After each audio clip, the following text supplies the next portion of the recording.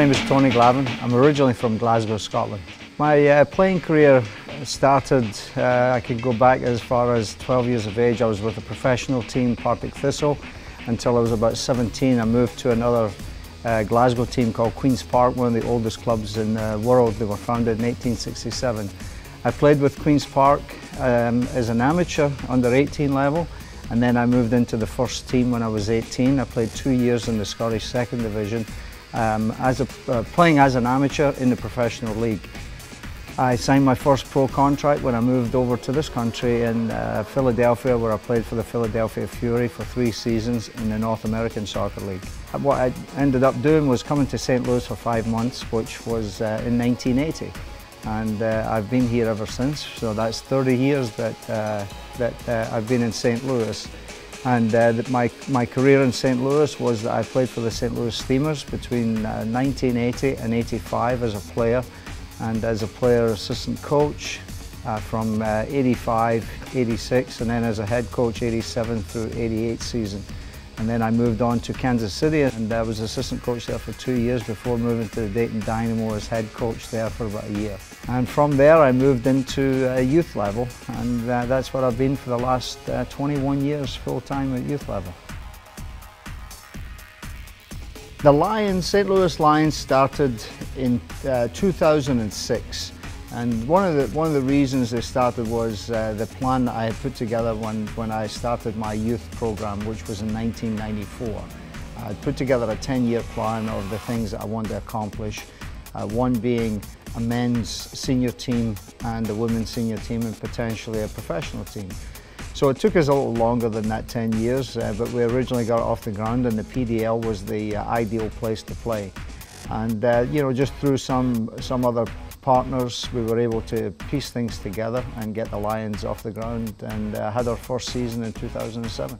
We're affiliate with the Celtic Football Club in their academy, and we trade education.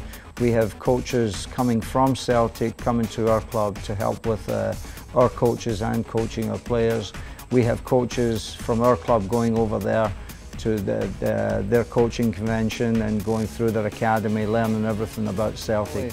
One of my goals was with the Lions was to produce 1 player per year to move into professional level, and we've probably doubled that. We're at 12 or so players, and I hope this year that we have another 1 or 2. And that's going to be a continued goal of mine, is to, you know, push players or move players through into professional level. But the other thing that we would look to do is the USL obviously has a professional division, and we would love for the Lions to play in the USL Pro as well as having a PDL team. The fans that we have within the team is fantastic for us, and a manager that I looked up to was Glasgow Celtic great manager Jock Stein. I think said it all. He said the game of football, or the game of soccer, without fans is nothing.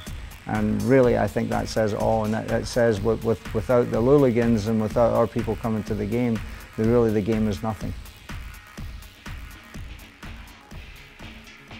For the next 5 years, focusing on is professional level, improving the quality of our elite program, improving even numbers.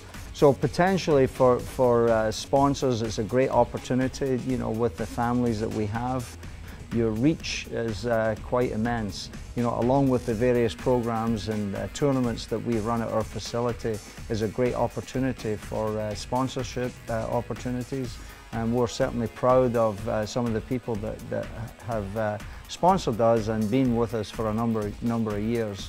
And I have to mention one of our main sponsors is Dr. Pepper 7up, who have actually been with me for about 12 years. And I think it's fantastic to have people, you know, like that in the community to support us. And we certainly couldn't do a lot of things without them. And I know that if we have more sponsors, we could do more for young players and for our older players.